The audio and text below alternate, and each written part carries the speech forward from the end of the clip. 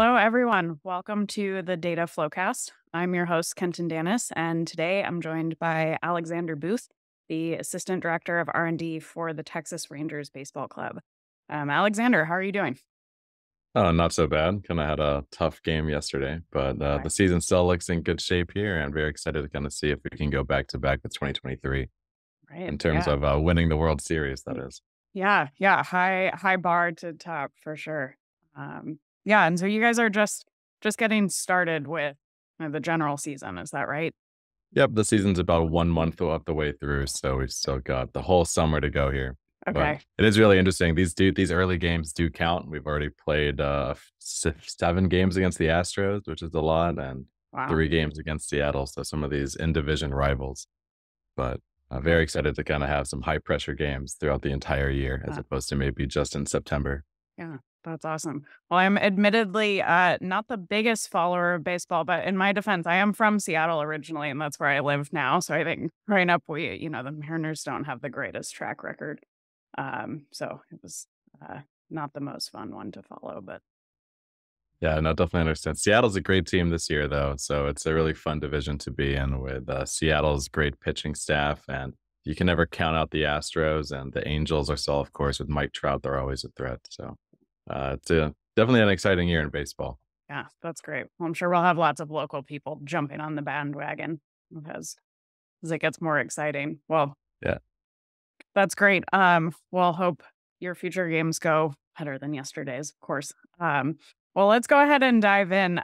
So today we're going to be talking about how the Texas Rangers use data to win games and how you got started with Airflow, and some of the use cases that Airflow powers today for you. So let's start to give everybody a lay of the land. Maybe talk a little bit about your role, Texas Rangers Baseball Club. How long have you been there, and what do you do for them? Yeah, definitely. So my role is as the assistant director of research and development within baseball operations for the Texas Rangers.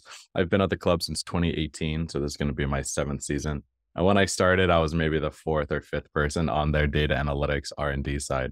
So just for clarity, I do work on the baseball operations side. So that is the Moneyball side of things, where we can interact with players, recommend trades, look at contracts, then of course recommend strategy on and off the field across all leagues and levels of our minor league and major league development system. So in my current role as assistant director of R&D, I work with strategizing and architecting our modern kind of big data ecosystem. You may not think big data in baseball, or data is where kind of that data lies in baseball now. And it's really fascinating to see that since 2021, there's been kind of an explosion in technology in the space. We now have multiple cameras at every single stadium. We're doing pose tracking. We're looking at biomechanics, the movement of the body. We're tracking the players and the balls at hundreds of frames per second for the entire game. And that data is not only just coming to us from the major leagues, but also the minor league side, even the amateur side. Some of the Division I schools, LSU, Vanderbilt, Florida, Wake Forest, they have these high-tech systems in place now as well. So with this rapid rise of kind of big data in baseball, how do we make that available? How do we transform it? How do we run AI and machine learning on it to help make better decisions at the end of the day? Because that's what data is in baseball at the end of the day. It's a decision-making tool. How can we have confidence in the players that we put on the field? How can we have confidence in the lineup? How do we have confidence in the trades that we use and recommend? And that's all going to be furnished with data driving those decisions, in addition to the domain expertise, of course, of the coaches and people that have been in the game for many, many years. Yeah, that's awesome. That's a really big jump in just a short amount of time, 3 years. I think at Astronomer, we're used to thinking of big data for everything, but as you said, a lot of people probably don't associate that as much with baseball, and that seems like it's even a pretty new development in terms of obviously the history of the sport. So that's And really cool. it's really interesting how Major League Baseball even advertises this now. If you watch a Major League Baseball broadcast, you'll see highlights in the game of kind of the ball being tracked and say, "Oh, this home run went 450 feet," and you get a little animation behind it, and it says "Powered by Statcast." So Statcast originally started in 2015, but there's been so many iterations on it. First, it was only tracking baseballs, and it was only doing that at a fraction of the frame rate. Then they started adding in the player tracking. Then they started adding in kind of bat tracking and biomechanics tracking. We now track the bat at 300 frames a second, which is just crazy. And then also kind of new last year was weather tracking. So we now get weather data for every single batted ball event. So we can look exactly at how the wind impacted your hit. And that's important to us because we play in a closed roof stadium most of the year. We do open the roof maybe about 10% of our games. But when we play with a closed roof, there's obviously no wind. So if you play in a park like Wrigley's, that's in Chicago, the wind typically helps get a lot of extra home runs pushed out to the outfield. So that player, if they played in our stadium, they probably wouldn't hit as many home runs because of that wind impact. So it's just really interesting to see how kind of this new data is shaping some data strategies as well as interpretations of finding that true talent of the player themselves. Yeah, that's really cool. I would imagine in a game, a series that's so competitive, having even that minor advantage that the data can give you is really important. Definitely. Yeah. So, with kind of that massive increase in both the amount of data that you're collecting for all of these different use cases that you've already mentioned, and kind of implementing that even just within the last couple of years, maybe talk a little bit about how you did that. Obviously, we talk a lot about Airflow on this podcast, so maybe talk about how Airflow fits into that as well. Yeah, definitely. So Airflow has been instrumental in how we organize and manage our data orchestrations. And this started just because the players wanted their data. They wanted their data faster. A lot of modern baseball players are growing up actually in little league and high school and college, surrounded by reports about how they're performing. They're surrounded around with their own data about how they are as a player and their benchmarks that they need to hit. So when they reach our system, whether through the draft or through signings, they're asking for these reports as fast as possible. And so not only do we have these big data sets that we need to transform, join together, organize, but then we also need to get them in front of our players as fast as possible with a rigorous schedule. So when we needed a scalable solution that could scale with the amount of data vendors that we had, as well as allow for those interdependencies between data pipelines, which I'll probably start calling DAGs here. This is the Airflow pipe podcast, right? So all of our different DAGs that kind of take data from the weather, from the player tracking, from the ball tracking, from the minor leagues, from college. How do we kind of start transforming those, organizing them, shaping them together, and then kind of driving that forward and making sure that they run as quickly and as seamlessly as possible? There's been a lot of new innovations in Airflow in the last few years that we have really taken advantage of. I think one of the first being kind of that data set aware scheduling. We just updated actually to Airflow 2.9, I think last week, maybe the week before. So 2.9 has a really great update where you can actually have multiple data sets, kind of have some and/or operators, as well as adding some time-based scheduling there. So that's a big use case for us. How do we kind of have these different data sets that still have dependencies on each other? Again, I need both the ball tracking and the player tracking to be done before I then kind of make a DAG to kind of send out the reports or join that data together. So having those be data set aware in our DAGs has been very, very helpful. Plus, it's been very great to scale as we get new agreements with new data vendors every single like week. It feels like.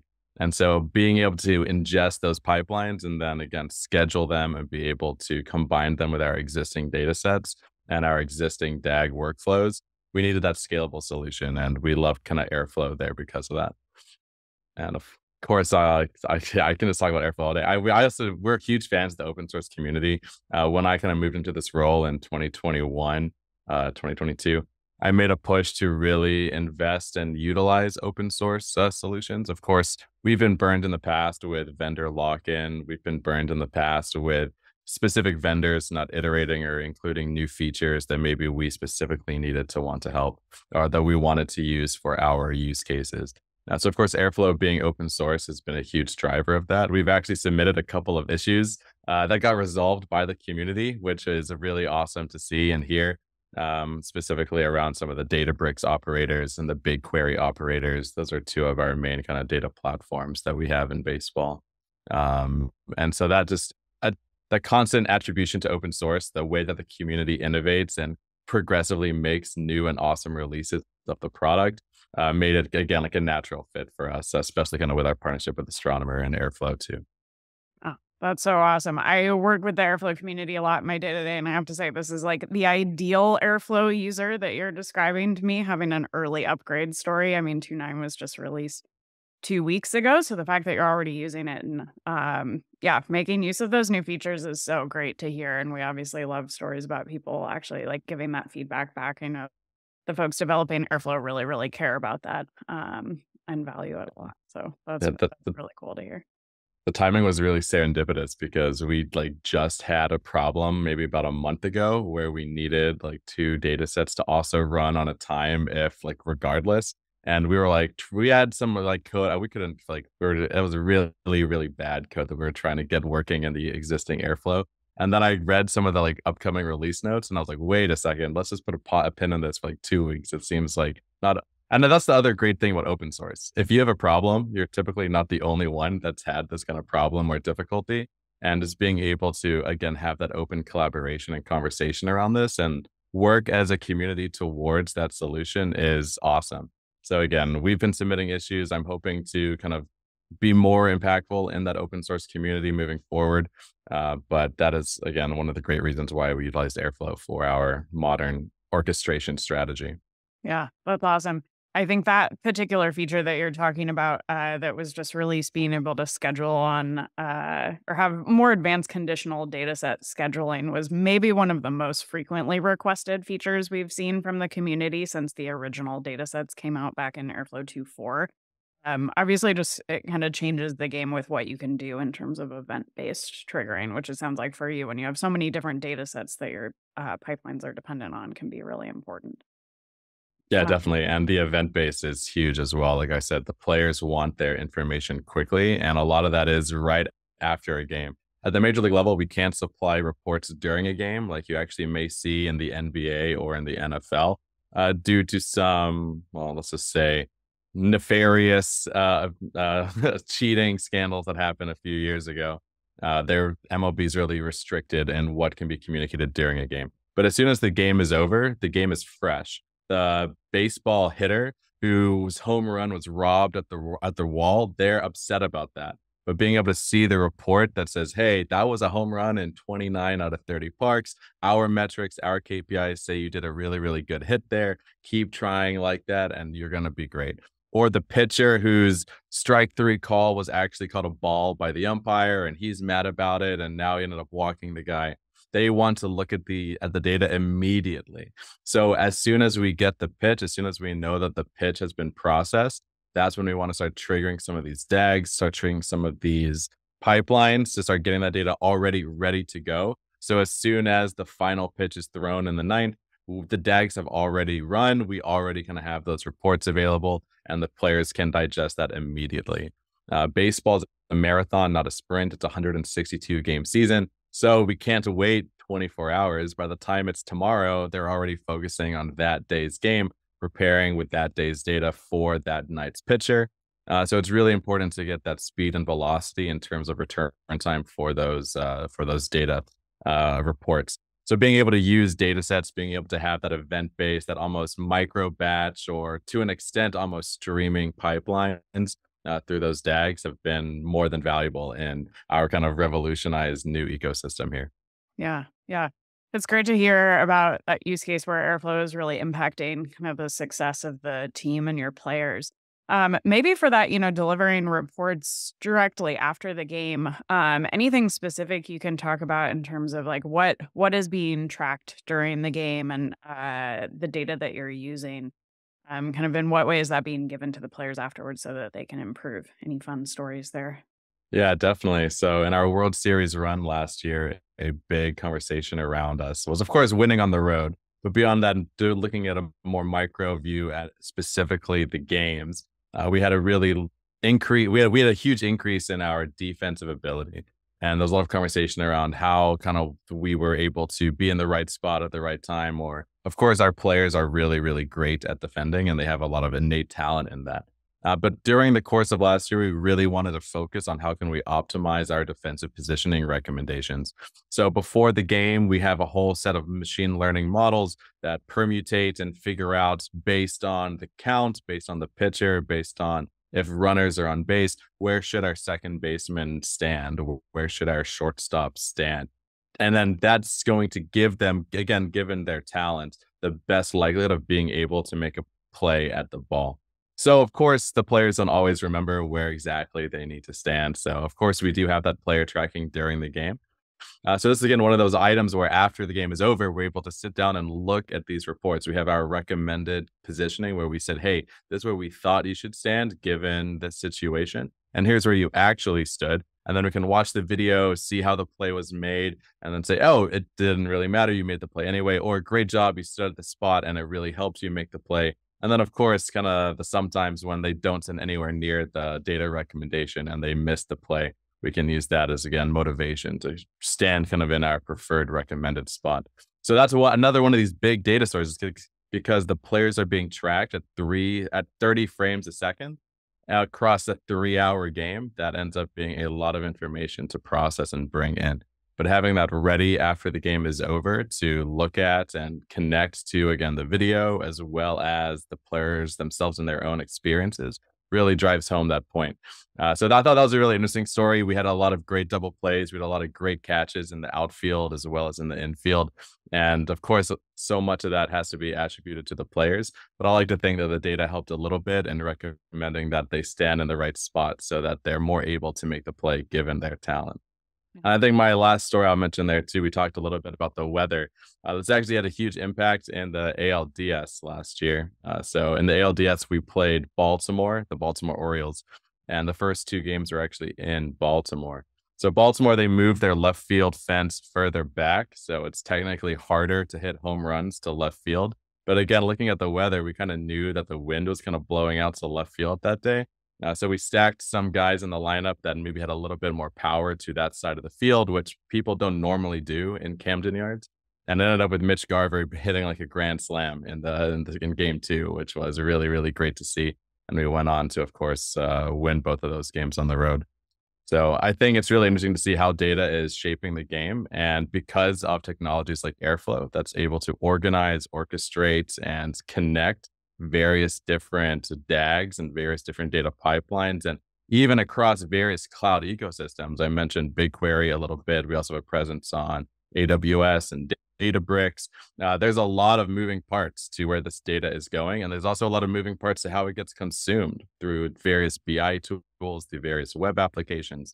So again, having that unified system to connect all of those disparate points, again, quickly and effectively has been just such a revolution to us. And before we kind of moved into this Airflow space, it was a lot of cron jobs, a lot of task manager or task scheduler on local machines. So again, just it's been a completely new paradigm in data orchestration and data movement. And again, that commitment to open source in the community, I can see why so many people are passionate about the product in this space. Yeah, those are two really cool stories. And I think, ML applications and like ML ops and using that Airflow is kind of a really hot topic right now. And so you're talking about, using the data to model kind of where your players should stand or how the weather is going to impact them ahead of time and using that to provide recommendations. Um, what where do you think Airflow kind of stands out for those use cases? I mean, you mentioned a little bit about it sitting at the middle and kind of connecting with all of these other tools. For those, machine learning applications specifically, any kind of learning that you've had there after implementing Airflow as that central orchestrator? Yeah, definitely. I think it all depends on having that kind of modern AI architecture already defined. So whether it's in SageMaker, that's the AWS machine learning hosting environment, whether it's in kind of BigQuery ML, whether it's in Azure ML or Databricks, or even kind of what we've experimented with is actually having kind of a physical like model that we've containerized and then be able to interact with that container using kind of Airflow too. So of course, Airflow as that main orchestration piece can connect with all of that. But I think that's a really important piece of the data pipeline is having some conditional logic in the DAGs to say, all right, what data is coming in and where should it be routed to? Which model should it be routed to get this prediction? Or should it even be going through a model? Is there enough confidence in the values? We have a lot of missing values, null values, outliers. And so we're doing a lot of work now to detect when a baseball is recorded to be thrown at 140 miles an hour, which is impossible. that maybe we shouldn't necessarily make a prediction on that pitch. But being able to have that conditional logic, being able to have dynamic tasks, that's been another big use case we've had in Airflow, being able to take 300 pitches, or maybe that was only 295, and be able to blast them out as individual tasks to be run through a machine learning model to get those individualized predictions back. And I think just the way to continue being that connector, being able to host all these different ways that and that organizations are competing with AI again, whether it's containerized systems, whether it's with APIs, whether it's with cloud-based partners. And I think just continued support there, as well as continued flexibility and how those predictions should interact with existing data pipelines and DAGs is where the community is going to be going with that continued integration, at least in my opinion. Mhm. Yeah, no, I think that's spot on from my experience as well. And obviously cool to hear about that use case. I think Airflow has a lot of these kind of features of a generic orchestrator that help a lot when implementing that sort of work at scale that you obviously could not do with a cron job. um, Yeah, or something more rudimentary. yeah. So that's cool to I hear. think the dynamic task, that example in baseballs may not have been the best one. I think maybe a better one is on games. So not every day there's a different number of games played. Sometimes every team plays. Sometimes there's rain delays. Sometimes teams have off days. Then you incorporate minor league systems as well. So typically the way our pipelines work is we need to figure out what games happened yesterday or today, and then for each game go off and get all the pitches that were tracked for that game. So having a dynamic way to figure out how many games were played, or having that flexibility to just create those requests in parallel using dynamic tasks has been an awesome feature. And we've been able to scale that really effectively using some of the scheduler manipulations and I can't remember what the other one was. Gosh, it was like the cluster. It was like the cluster assignment behind the scenes to Okay. be able to optimize the slots, so we didn't end up running into any rate limiting issues. Uh, yeah. Interesting. Since you've already upgraded to 2.9 and you are using dynamic task mapping, have you tried the new custom naming of mapped task instances? That was another I big feature in 2.9. I have not. We've been all focused in on the data sets as well as Okay. some of the UI stuff. Okay. Oh yeah, the display names for okay. Yeah. Yeah. I think a big one for especially in cases like yours where you've got like a massive, potentially massive number of tasks each time it's running. It's just previously you would have, an index number for each Yeah. instance. So if something failed, you would go, all right, well, instance 40 failed. What is instance 40? Which game is that referring to? So now you can assign those names programmatically. It just makes the Oh my management god. a lot easier. Another fun thing that came out just a couple of weeks ago. I am like actually super excited about this feature because yes, we do have like 0 to 40, and I'm like, well, game number 37 failed, and I'm like, I have no idea what game number 37 is. So I'm either going deep into the logs because I'm having too many print statements out, but that is a very exciting update. So yeah, as you said, it's a very fun feature, and I'm sure now that we're already on 2.9, that's something that I'll be putting into practice maybe today actually. Yeah, that's awesome. Like I said, my team does a lot of work with the community and talking about new Airflow features, and I think this has been really fun. Some of these I think are just very approachable. Everybody's familiar with baseball and loves watching it, so these are fun examples. I think that we can take and say, hey, this is how somebody in the community is using this feature. That's really Yeah, yeah, definitely. It's again, next time you're watching a game, every single ball that's thrown, every ball that's hit, every movement that somebody does, it's being tracked. And we want to use that information to make better decisions about the strategy of the game, best way we can win, the interpretation of the player performance.